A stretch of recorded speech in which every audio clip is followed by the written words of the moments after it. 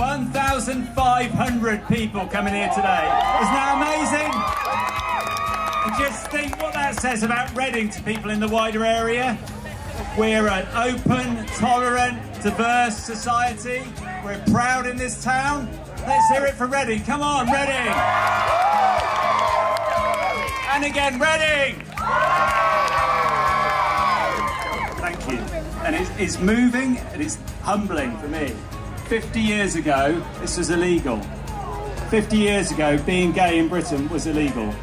And now we're here and we've got a massive display of solidarity for gay people. And isn't that good? And in Reading, we're a tolerant, diverse community. I'm here as a new, slightly surprised local MP because I didn't expect to win.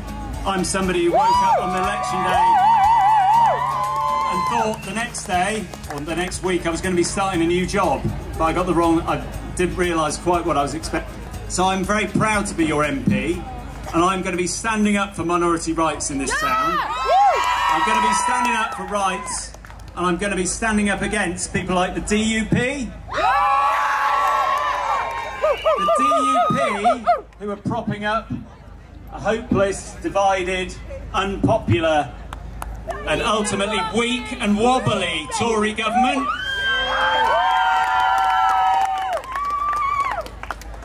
And I'm also going to be, hopefully in a few months' time, a member of a new Labour government that will be standing up for equality and diversity in this country, in this town, both in Reading East and in Reading West as well. So come to our Labour store and sign up and get involved. We're campaigning really hard to win Reading West. Normally the two seats go at the same time. We're close behind them in Reading West. We're going to chase them out of Reading West next. I don't want to keep you from the music for too long, but I just want to say about 3 key things that I'm doing to support equality and support young people and diversity in this town.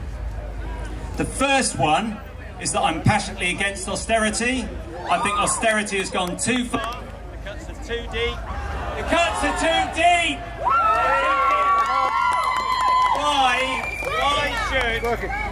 Why should an LGBT teenager not have help from the police if they're bullied? Why should they not have help from their school when they're bullied? And the answer is that the Tories don't care. They've cut key public services and they're making them for all sorts of people around the town.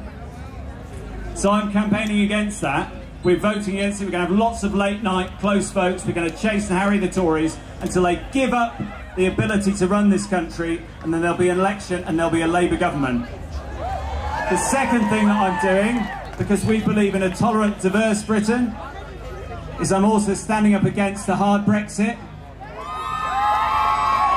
And you might have seen that Keir Starmer last Sunday made a superb statement in The Observer, calling for a long process of transition, and you never know, maybe that won't even lead to Brexit at all. But we've got to have a calm, sensible relationship with Europe. We're diverse and tolerant in this country. We want to be friends with Europe. The third thing that I'm doing is to stand up for housing for young people. Reading has enough brownfield land, all those old industrial estates down by Cardiff Road, in Whitley, enough for every house that we need till 2036. But the Tory government has stopped the council from building council houses. Isn't that mad? Isn't that crazy? And it's wrong. And it means that young people can't get a house.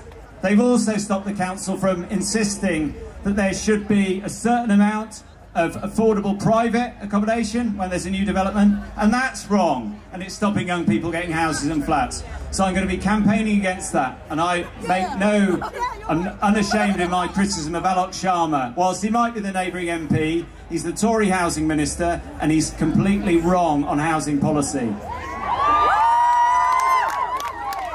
So without boring you further and trying to keep it short and sweet, thank you for listening to me. Sing a song! Really proud to be here today. Reading's a diverse city. Let's hear it for Reading one more time. Thank you. It's working. Come on, make some noise. Mr. Matt Rodda!